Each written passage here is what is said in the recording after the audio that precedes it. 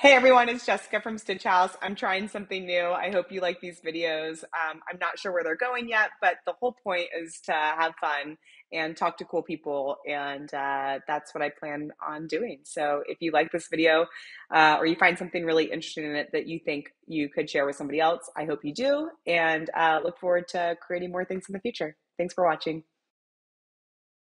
Jessica, I feel like we have very similar kind of upbringings, right? Like I grew up in a family that, was involved in embroidery professionally, right? My father bought an embroidery machine in 1979, and I always remember when it showed up at our house because it was in this ginormous wooden crate, and I saw one of those crates. You guys sometimes have crates like that at your store, right? I've seen Yeah. so that wooden crate.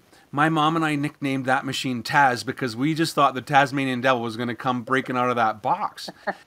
And so that is really like 1979. I was still just a kid going to school, and my dad started this embroidery company. And literally, one of my very first jobs was like trimming the threads between the letters. Because back in those days, in the 1980s, just to, kind of rewind, in the 1980s, there was no such thing as closest join letters.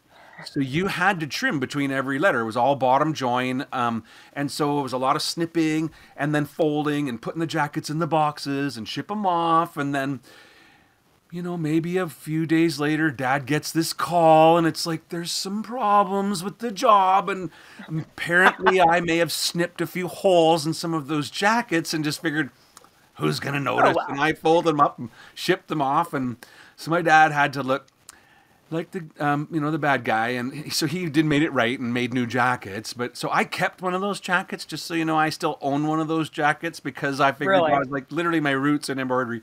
And if I didn't work for my dad, I would have never lasted in the embroidery industry because it was like my part-time job going through school, right? My parents, if you wanted things, if you needed a new Sun Ice ski jacket, I don't know if you guys had those down in Florida, but up No. in Canada, Sun Ice was like the thing, right? You needed a cool winter coat to look good when you went to school. Anyway, so I had a part-time job, and I honestly, Jessica, I never planned any of this. It just happened organically. I would have bet $1 million coming out of high school that I was never going to be a teacher or an author. And yet here I am, and I travel to share my knowledge all the time. I'm certainly not a teacher. I mean, my wife's a Yes, you are. teacher, but I love teachers, but I just didn't become educated to be a teacher. I became educated in home embroidery in the School of Hard Knocks, right? I just went to work and I learned. Well, I spent 25 years in my family business creating logos and punching tapes, right? Because this is an embroidery design from the 1980s, Jessica.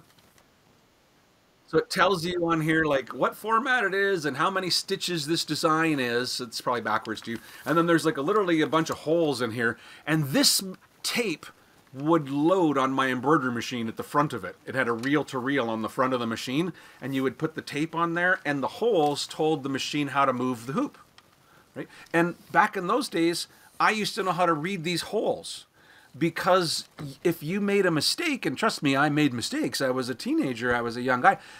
You had to repunch that part of the design and then fish through the tape and cut it. We had a little sort of splicing unit that we could put the tapes together, and that was design editing. So Wow. I often joke when people, nowadays I have the dream job. I'm a software manager for R&K Distributing. I get to influence, not only what we do next, but just I love embroidery software. I always did. That was always my thing that got me excited. The computers and the computerization of the industry, and I was kind of laughing because back in those days, it was all about how much and how fast, when could we get it, and one of the it sounds funny, but one of the big things that came in the industry was the fax machine. Like literally that thing that nobody even owns anymore, right? Who owns a fax anymore? The bank might have a fax. The bank says, "Can I send you a fax?" I'm like, "You want to send Synchrony me a Bank still fax?" asks for faxes, by the Right, way. the bank. I'm like, my bank said that to me, and I said, "Do I need a new bank? Like, Yeah, what do you mean you want me to send you a fax? Come there's an on. app for What that. There's an what app for decade that. are we in, you guys? It's 23. So show me the tool that you use to do the punching. Yeah. This is a 4-button cursor. It has a crosshair in the center. I don't know if you can see that very well. Yeah. And so I would have had a big digi board that probably would be about 36 by 48. Like it was literally, I could barely get my hands on either side of it. And it was about this tall. And so we would make a drawing. We would make a draft. So I would start with a photograph. That's Saskatoon, by the way. Probably Cool. what it looks like today. There's still snow. We still have snow here, if you can imagine. A lot of I it. can imagine. A lot of Yeah. it. And that's the embroidery design that I made from the Wow. photograph. So to make that, and maybe you thought, oh, I used the Floriani Sketch-A-Stitch to make that. No, I made this in the 1980s, okay, long before. And so this is the draft that I used to punch that. So I don't know how well this will show up on my camera, but can you see any of the lines in there? And all my Oh little yeah. stitch, like I literally had to draw, you almost drew all the stitches onto the draft. And then you Wow. would belly up to that board. I like, not all, some digitizers like the board horizontal, but I always made it vertical so that I could keep my back straight. So you had a lot of like up and down with your shoulders and beep, beep, beep, beep, beep, beep, beep, beep, beep. And then that tape would come spitting out of the paper tape punch unit. So in 1984, my dad bought our first digitizing software, okay, to punch tapes. In the early 1980s, my father became a rep, so he was very good with his embroidery company, and we were, pretty much the only one around for a long, long, long, long way. And so he became a sales agent for Baird and embroidery machines. So Baird is like one of your commercial sort of, industrial type machines. Yeah. And he sold those for at least 10 or 8 years maybe or something like that. And every time my dad sold another machine, I got a new customer. And that's really how I became a puncher. And I never even, it wasn't even a plan. It was just my part-time job in high school, rolled into my full-time job after high school. But there was that one little gap year when my girlfriend wanted to go to school in George Brown College in Toronto. She was going to go to the graphic design course, and I moved there with her. So I got a job working for the company that my dad was a sales agent for. I went to work for McPherson. So I started digitizing in 1984, and in 1987 I moved to Toronto. I only lived there for about a year. When my girlfriend and I broke up, I moved back to Saskatchewan and came back to my family business and went right back and, bought a little house and then just never looked back kind of thing. And I think I spent 25 years doing about 100,000 embroidery designs. My dad's company is called Stitchitize. And we were Stitchitized because we digitize stitches, right? So we made it Stitchitize. And I grew up, working at Stitchitize, and then really it was home embroidery hadn't even been invented yet. Like it literally wasn't a thing. It didn't. I think it was the early 1990s when the very first kind of machine started to show up. You might Yeah. remember that. Like how old would you have been in the early Like the 90s? Janome, I have a picture next to the 8,000? Janome memory, the 9000, I which have I one. think had the little bit bigger screen. Yeah, yeah. I I know I it's still have one. oh, you would really? In the box, like I brand new in the box. It never. I don't know why. Don't ask me why. But I still have a 9,000 brand new in the box. I have a picture next to it in my kindergarten yearbook, Trevor. That's awesome. In your kindergarten. Um, Well, so that machine, I saw it. I didn't buy it new, by the way. But I kind of discounted it, a home embroidery at first. And so I didn't pay much attention to home embroidery, and it was really the internet that made me realize it, right? Because we did make stock designs, but we didn't make them for home embroiderers. We made them for our commercial customers. I did a lot of flags and remember my Canada jacket? Like all that yeah, stuff was like with all those beautiful kind of crests and things. Those were made out of spare time because the people, it wasn't just me. The 100,000 designs, it wasn't just me, it was a team, right? I mentored about a dozen people that were either the draftsmen that did the drawings or the digitizers, the punchers. We were usually sort of 3 punchers and 3 draftsmen, a proofer, somebody to ship, that kind of thing. And then the production department would have had my dad had an embroidery, we had 40 heads, so that wasn't a massive embroidery wow, company, but that was pretty big. And for Western Canada, that was certainly big, right, to have a big company like that. In Saskatoon, we were certainly the big embroidery shop around. And so really out of that, it was the year 2000. one of my customers who knew me invited me to Calgary, Alberta to teach a class. Okay. And I was like, oh, I've never thought of such a thing, but I wanted to sell stock designs, right? We had just started figuring out, like in the late 1990s, stock designs were like finding gold. Everybody was looking for them. They were collecting them, and the machine companies were selling them for like really big bucks, right? Like to buy those little proprietary cards that were, Yep. they really knew that their customers were like a captive market. So the design sets were expensive, and once somebody made that little amazing box. Oh, I remember it. Remember that thing? That Yep. amazing box allowed you to connect your computer and write cards that could stick in those machines, and that was just like a game changer. And that was when I found out about it. I was like, oh my God, who are all these people that are looking for embroidery designs? And they're nuts. Like I'd never seen people behave such a way. They were just feverishly looking and asking, Hmm. and I made a little website, and I had like some Christmas collections on it. It was the 1999 my 1999 Christmas collection, and my email lit up like I'd never experienced such a thing. Like I honestly thought we'd won the lottery. Like it was just like, what is going on? And it opened my eyes wide open. So in the year 2000, I went to Calgary and I taught a class, and I loved it. I was like, they couldn't get me to stop talking. I just had so much I wanted to share, all the things that I learned, and there was all these people that also digitized, because by that time you could buy home, the year 2000, you could get literally digitizing software for under $2,000, which was unheard of. Origins. I think it Unheard was of. like Origin I software, had right? I had Um, Janome. They oh had that yeah, little there was all kinds of, it got better and that better thing you and would better, right? drag along. Do you remember? You would Yes. drag it along This really PC slow. scanning some pro Yeah. or something, right? My mom always planned my birthday parties around what she could embroider, and I had a Oh, Susie Zoo birthday party. Do oh, you remember cool. that Yeah. card that would go in? It was very popular, but those cards were like I think like $100 Oh, around more. there, They were, 150, yeah, and you'd get what, 6 designs, maybe 10, maybe 12 10. Yeah. designs. Yeah. Yeah, for $150 now. And I remember back when I used to demonstrate embroidery machines when I was working at my mom's store, the number one thing people would want to do when they would sit down at an embroidery machine and say, well, can I see what the built-in designs are? Because they wanted to know what they were getting, what fonts they were Right. getting, what the Disney character was, if they were buying a Brother machine or whatever. That has changed completely since we have access to the internet and software and all that kind of stuff. So one of the things I kind of would love for you to talk about, Trevor, is Mhm. like myth bust for me the fact that a lot of people that are embroidering think that they don't need digitizing software.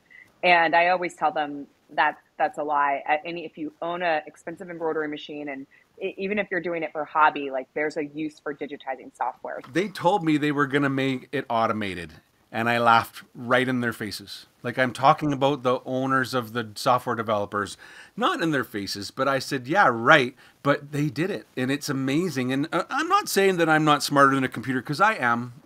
To this day, I can still beat the auto digitizer. But it's pretty amazing, right? That I can take the Ford logo and like scan it in and tell it to make embroidery, and it's like that kind of a graphical image can be instantly converted into thread. It's the flowers and the stuff where I think there's still more need for sort of that human eye, that just try and give a little white poodle, right? Like your mom's dog. What's your mom's dog's name? Summer. Summer, of course. Summer. Try and give a picture of summer to the auto digitizer, and it's the hardest job because all it sees is white. And it doesn't know that it's a dog. It just sees an image. To the computer, it's their pixels, right? They're just little dots of colors, and it doesn't know that that's a border and that's a nose and that's an eye.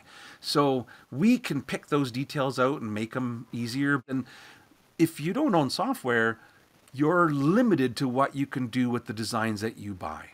Very limited. Totally. And with software, I can resize them, I can combine them, I can repurpose them, I can take the bird off of a branch and put it on a birdhouse.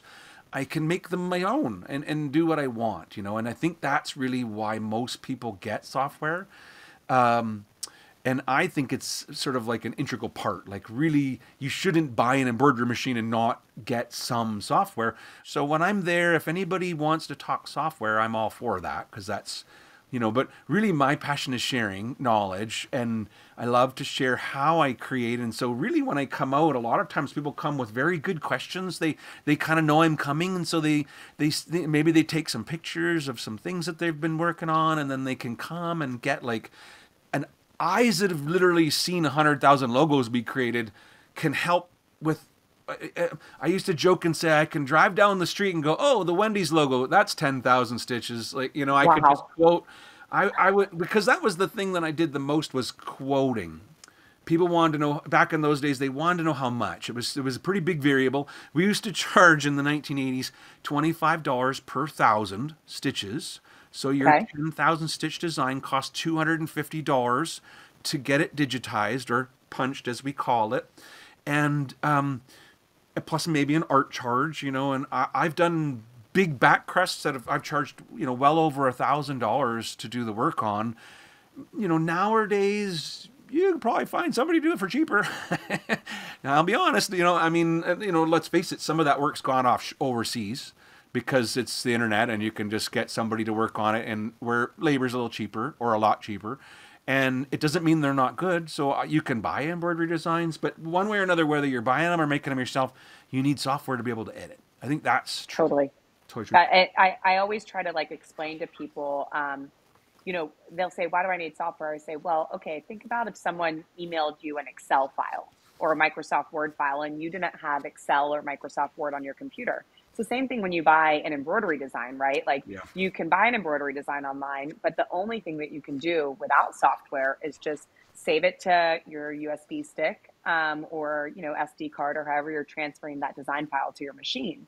But most people don't want to do that. They want to open up a design. They say, maybe I don't want these, these flowers to be red. I want them to be yellow.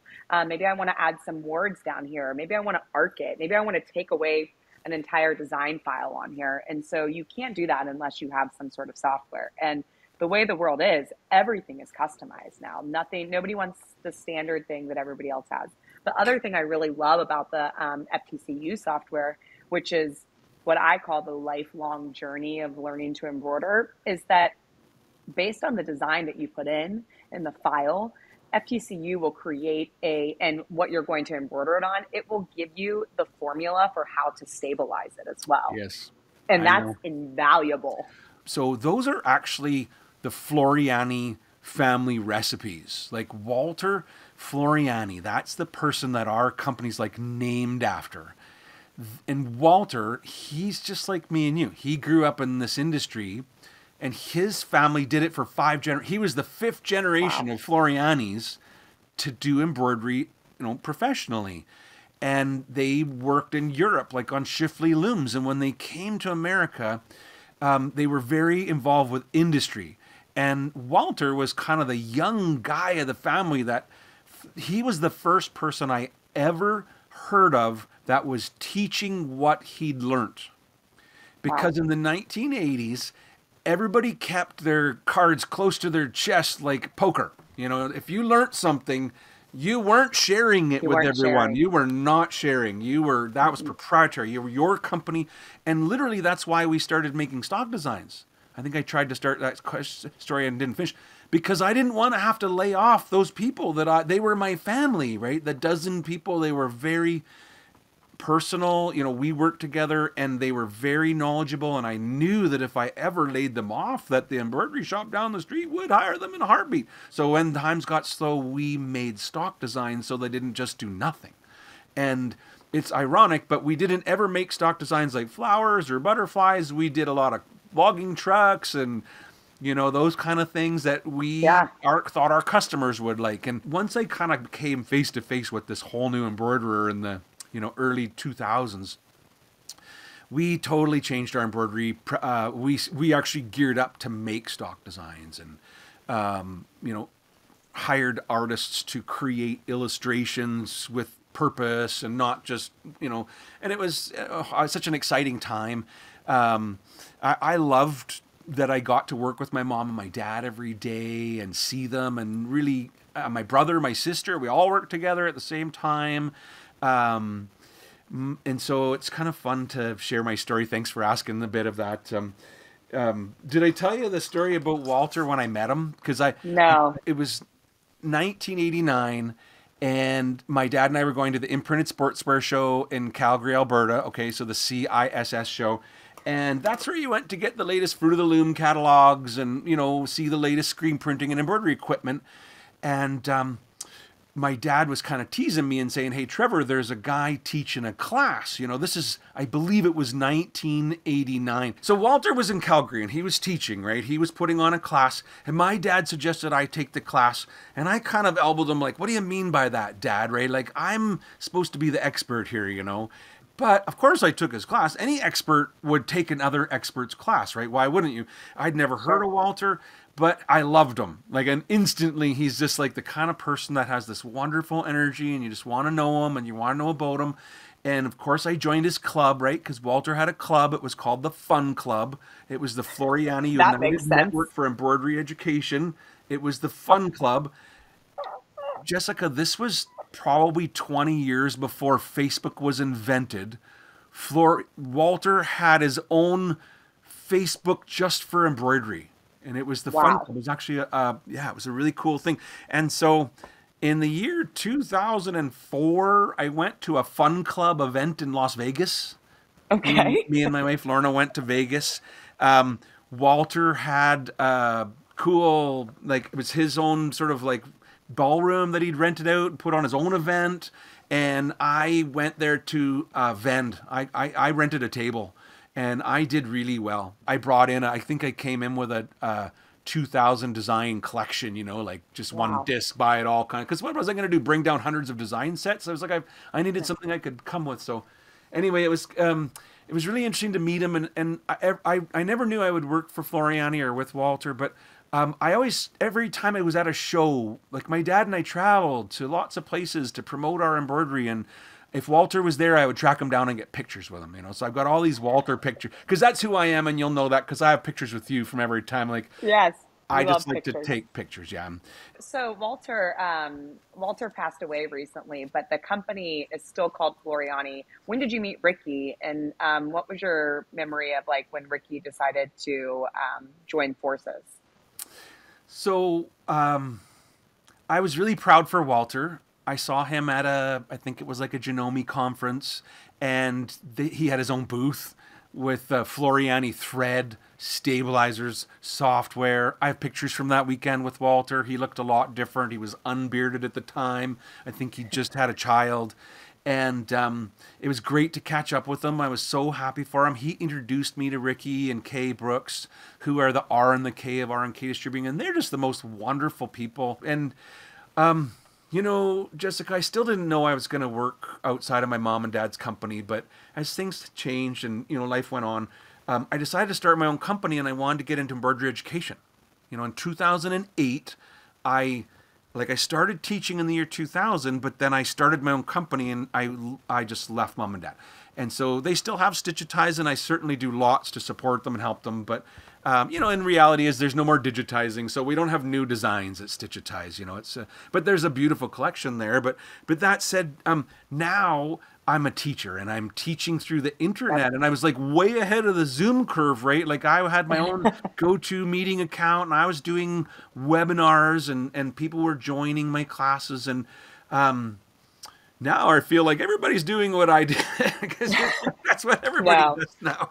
but not everybody has your background of knowledge, and that's what I was really hoping we could convey in this video is that you bring a whole different perspective to this digitizing and embroidery teaching, because you've seen it all the way through from the punch designs all the way to what it is now. And I have to tell you, I was super honored when you asked if I would interview. I was like, I love what you are doing with your Thank you. series, and so I didn't actually imagine that you would approach me, but I'm thrilled that you did, and I'm thank you for the opportunity to tell. I mean, so it was 2015, if you want me to finish the story, when I Yeah. finally arrived at Floriani, right? I had been doing embroidery for a long time, but in 2015, some of my students were saying to me, "We wish you would do classes for the Floriani software. All the girls are switching to it, and we think you would be awesome for it."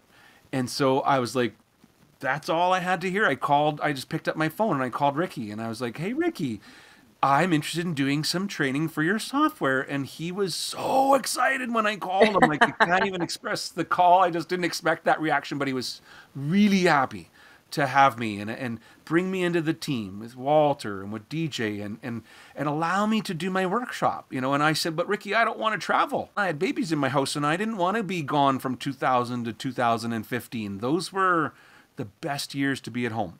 And so I never regret any of that. I know other guys that were doing what I did, went on to do a lot of great events. You know, John, Steve, lots of people did really amazing things.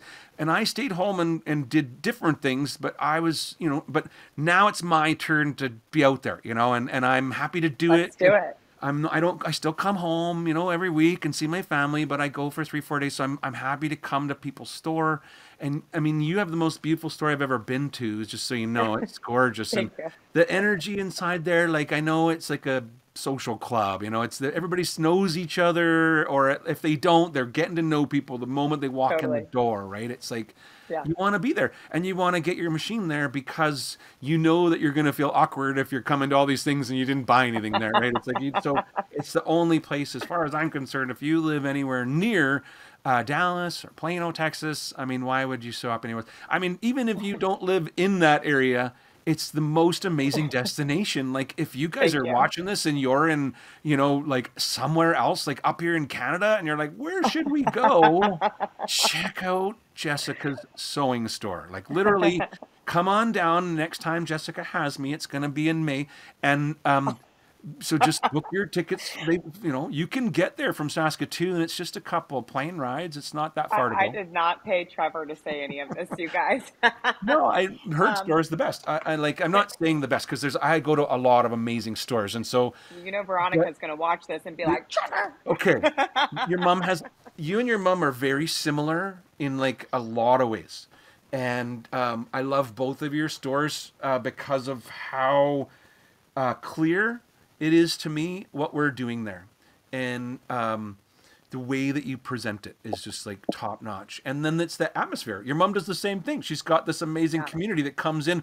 I got gifts that I come back the second time. Students were bringing me shirts that they embroidered for me at Authorized. Like, and so those are, you know, that's my favorite part of what I do, Jessica, is the connections that you make with the people. I've made some really amazing connections over the years, and even just the small information exchange that happens between the people that you only meet once or twice in your life. But I just love the energy that people bring to the events, and I'm learning too, right? You can't know it all. You'll never do that, and so if you want to stay young, then you try and keep learning, right? And Keep it moving. you know, so I love to learn. That's one of my favorite things. So yeah. Anyway, so in 2015, that happened. In 2019, I became the software manager for R&K Distributing. Yeah, and so now it's my role is to, I guess, you know, like just work with the developers to plan the Yeah. updates is mainly the next thing, right? And work with customers if they have questions or complaints, or if they're not sure if it's working correctly, they'll often connect those people to me. And I want to say one more thing, because I don't know how long you're going to keep me on, but one of my favorite stories about a friend that I made from England who didn't buy, she was a hand craftsperson. And it was Okay. later in life that she got a little Janome machine, just like you and I. She had one of those. And it didn't have a very big hoop. And so it wasn't long before she, you know, had to get a bigger hoop and, you know, a little bit nicer machine. And when they did, they gave her digitizing software. Thank God they threw it in, because she would have never bought it. She would have never bought it. But she became one of the most creative digitizers I ever knew. And she was in her late 70s Wow. when she got involved. And she was Wow. an octogenarian when Maggie passed away. This is a true story. Maggie created embroidery designs until her dying days on Earth. Wow. Long after she was well enough to get up and actually run her embroidery machine, she, from bed, still made stuff. She still communicated, right? You know how, you know, with the computer and the thing, and Yeah. she would send me designs and I'd be stitching them because she just did it, you know. And she was sick with cancer, and I just, you know, I went through her cancer with her. It was a great relationship we had, and I miss her so much. But Wow. so the friendships that you make, and the reason I wanted to tell my story about my good friend Maggie was because to me she's so inspirational. I mean, I'm only 55, Jessica. I'm young. Maggie was 80 when she started doing what I was doing, and nothing Wow. like 70 something. Like I don't know. I don't actually know. People don't tell their true ages, but she was an octogenarian. What's your what's your biggest piece of advice for someone getting into machine embroidery, whether they're just doing it for a hobby? Like, I just recently downloaded TikTok, Trevor, and those kids are sewing and embroidering Awesome. crazy, Oh, like cool. crazy. Or for business, we just had a make money with embroidery event at Mm, Stitchhouse a few months ago, and we sold over like 16 10 needles to people looking okay. to start at home embroidery businesses. I give a lot of tips, but I think the thing is to decide what you want to do with your embroidery machine.